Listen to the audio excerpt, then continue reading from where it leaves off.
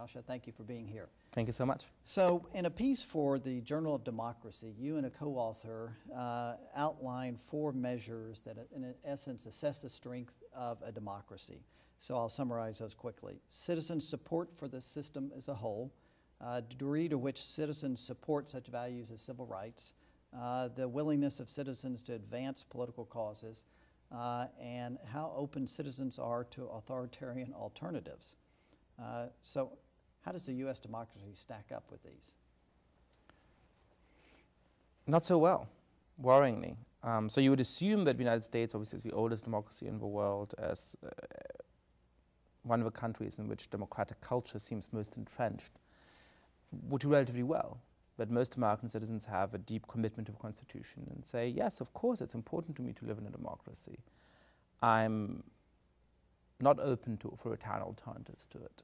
And so when we started to look at this data, we were frankly flabbergasted and horrified by what we found.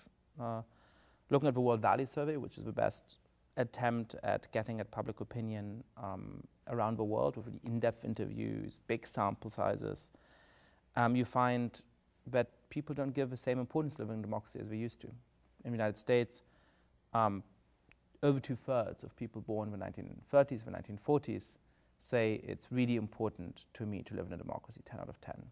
Once you get to millennials born since 1980, it's less than 1/3.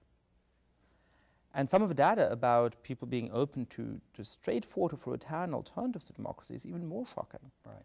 So when you ask about how do you feel about a strongman leader who doesn't have to bother with Congress and elections, a lot of people are in favor of that. Looking at Western Europe, for example, so how would you assess democracy in Western Europe with these 4 measures here? So I have to tell you, the United States is an outlier. It is an outlier to some degree. Yeah. The data is more shocking for the United States than practically anywhere else. It's very bad in Great Britain as well. And it's worrying in many European countries. There's a little bit of a split. There's some countries like Sweden where the last data we have is not that concerning, but that's about 10 years ago. And we're now working on doing some surveys to make sure to update that data. And there's other countries like Italy and Spain that are very worrying. So millennials, the data on that shows a shift from baby boomers and folks who were born in between World Wars I and II in their approach to democracy. So talk a little bit about what you all saw in the surveys about millennials.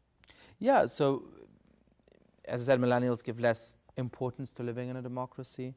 They're more supportive of authoritarian alternatives. One of the most striking statistics is that when you look 20 years ago, 6% of young and affluent Americans supported army rule. This has increased by nearly 6-fold over 20 years, now 35%. And the level of support from millennials for authoritarian rule, the level of disenchantment with democracy, is near world record levels. So American millennials have very similar views about democracy to the average Russian. And Russia is the country in the world with the most negative views of democracy. So this is really worrying. And you know, there's a temptation in the United States to say, well, but actually, you know, aren't millennials more opposed to candidates who might be seen as a little bit more authoritarian? So for example, when you look at the vote patterns in 2016, there was very little support from millennials for Donald Trump. But when you look around the world, there are these sort of far-right populist candidates that do have heavy support among millennials. So in France, at the presidential elections back in April and May, young people were much more supportive of Marine Le Pen, the far-right post-fascist candidate, than older people. In the second round of the election, she got 20% of the vote among people 65 over, and 44% among people below the age of 25. And by the way, when you look in places like Venezuela or in places like Southern Europe, there are forms of far-left authoritarian populism that also draw most of their support from young people. So is our democracy only as good as the delivery system of government?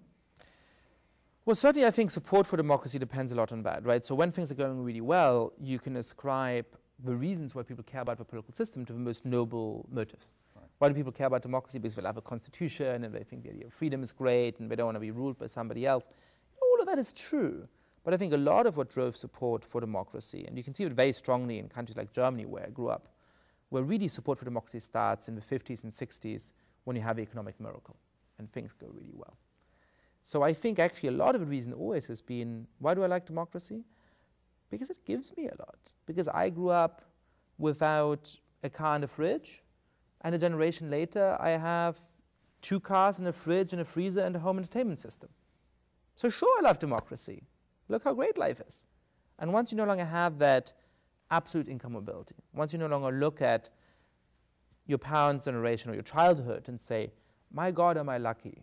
How are things progressing? Right. I think you lose a lot of that support. I think one of the ways in which the United States can really be a beacon, though, is around the idea of multi-ethnic democracy. You know, in Germany, where I grew up, there is this deeply ingrained idea that to be a true German, you have to descend from the German people. And that's true in France, and it's true in Italy, it's true in Sweden. And in the United States, it's not true. Now, America has a long history of the deepest racial injustice, and it has real ongoing racial injustices today. But people think of each other as fellow citizens. And they actually have much more positive views on immigration and diversity more broadly than they do in Europe. And so we can make this work. We can show the world that a multi-ethnic society is possible in the 21st century. If multi-ethnic democracy fails here, it will definitely fail in Germany, in Sweden, and France. And so that's an advantage the United States has and a mission it has. Yascha Mounk, thank you very much for being here today. Thank you so much. All right.